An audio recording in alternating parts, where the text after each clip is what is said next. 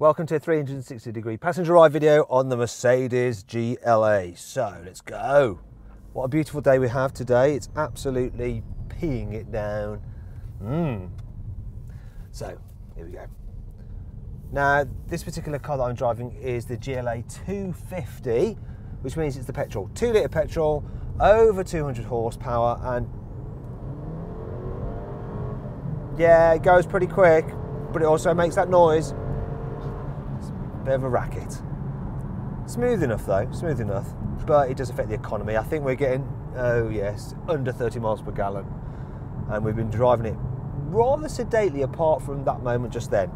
Comes as standard with the automatic gearbox, and I love with Mercedes the way they have the gear selector up there. It's nice and easy. Best place for it. I don't know why people put it down here in other cars. It's a great place for it.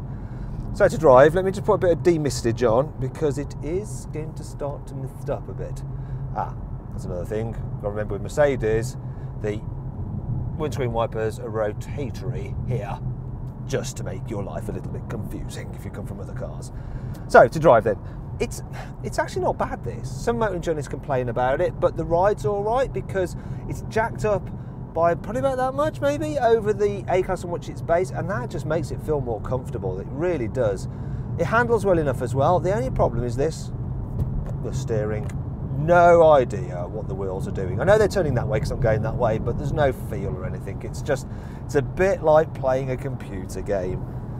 Now, most GLAs are all-wheel drive, so you've got added grip, but the fact is you don't really need it. On the entry-level diesel engine, the 200D, you can get it with front-wheel drive, and you can get that really and just save yourself some money. I really am struggling here to, come on, see. These buttons probably aren't the easiest to use on the move. There we go. Come on, demist, demist. As I was saying, they're not the easiest to move. Look, there we go. Going around that corner pretty well there. It's really slippy, this track, and it's gripping and it's going around. It's doing its job nicely. So it handles well enough. It's reasonably quiet. You do get a bit of tyre roar. Once again, I can't see anything. Can't see anything. Thank God I'm on a closed road.